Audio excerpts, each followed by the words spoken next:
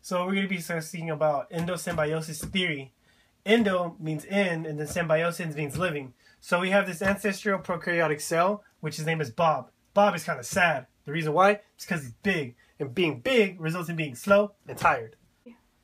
So we still have Bob, who is an ancestral prokaryotic cell, and then he was sad until he met two of his homies, which is Juan and Jesus.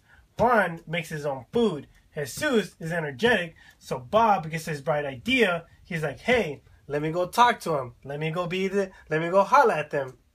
So that bright idea is now the start of symbiosis, which now Bob is big, energetic, and makes his own food, is because he has Juan and he has Jesus living inside of him, which now you could kind of guess they're like roommates now, and which results Juan being happy.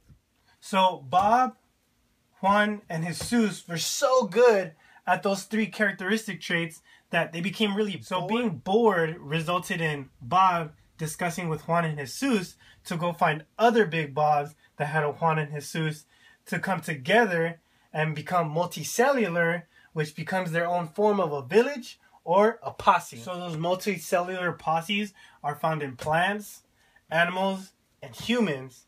That's where your evidence comes from of the symbiosis theory. Each one of these organisms has its own DNA, which is the DNA is derived from Big Bob, Juan, and Jesus, which all come together. And then you might think all that DNA coming into one together, wouldn't it leave leftover DNA? Which is true. So Big Bob, Juan, and Jesus, with that extra DNA, when Big Bob reproduces, it allows those other Big Bobs to make their own food and make their own energy, which reaffirms endosymbiosis theory. So that's endosymbiosis theory in a nutshell.